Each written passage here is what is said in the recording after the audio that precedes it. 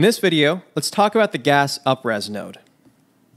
Here I have a sphere, and the sphere is getting sent to this pyro sim. And I've already gone ahead and created all of these little microsolvers, as well as adjusted some settings in this pyro solver to give us this shape right here. Now I'm not going to get into that for this lesson, but what I want to show you is how we can take this low-res sim, which is currently at 0.2, and instead of turning it down here to give us a high-res result, we can take this into a gas upres node and save us a lot of simulation time along the way. So here's how this works. We have low-res sim, right? We go to our container tools and we say upres container. We can select this container and press enter. And that container is basically just our smoke object, right? If I go back to the top geo level, we now have a brand new DOP network, which is this upres pyrosim, and a brand new import as well. And what you'll notice is that within this upres network, we have a lot of the same things. Houdini's actually recognized that we were using a bunch of these microsolvers, so it brought that in, which is pretty awesome. And we also have the smoke object, which points a lot of its settings towards the original pyrosim. Now the cool thing about this gas upres node is that it's going to take a look at our low-res version and use that shape to influence whatever it does. So we have this low-res SOP path, and that's basically asking you where to find the original low-res version. Now by default, it's just going to take a look at this pyro import network and pick whatever your render flag has been set to. And you actually don't really want to do that. You want to first of all cache out your original pyro and then have it read from a cache file. So I'm going to say this file 1. And better yet, a good way to do this is to go to our stop simulation and just be more explicit. So we can go file 1, or if you want to be more polite, you can go ahead and create a null and just say low res out, like that. And then we can just say low res out.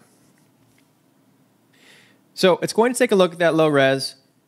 We still have all of our microsolvers, and the cool thing is that now we can set this division size to something really low, like 0.03, and get a really high quality result out of that.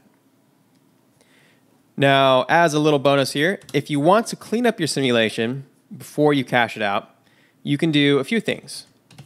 I already know I'm just going to be rendering out smoke here, so create this delete node and get rid of any field you don't need. In this case, I don't need heat, I don't need temperature. Redshift only needs density to render, so I'm not going to waste space with those two. Let's also set down a clean, uncheck these, and then just say that we want to remove all the attributes except for name. If I go up here, I'm basically getting rid of all these detail attributes, as well as this DOP object and all that. And the only thing I'm leaving is this density name, so that we actually have our field called density. So we do that. One last thing is to convert this to a VDB. So if we say convert VDB, we will convert this to VDB. So that now the only thing we're caching is a density VDB field. File cache that out, and let's see what we get. And there you have it. We still have the same shape that we defined in our low res, but now we have all the nice detail that the high res typically has. Now there is a downside to this. You're not going to get all the same little quality improvements that you see whenever you go and adjust it here at the original pyro level. But the cool thing is that we could still capture a lot of that detail with the gas upres and save a bunch of time along the way. Now, one last tip I want to show you is that if we go here to this gas upres, we want to use CL or OpenCL, right? You can go here and say allow editing of contents and actually go down to the microsolvers right here, especially this vect density, and check on this OpenCL option to use your graphics card whenever simulating with this high-res version.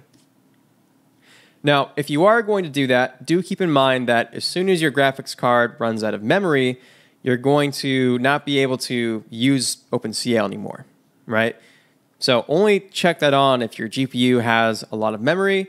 Otherwise, just leave it at its defaults and it'll save you a lot of time. If you found this video to be really awesome, be sure to like, subscribe, as well as check out my full courses, which you can find a link to in this video's description. Thanks for watching.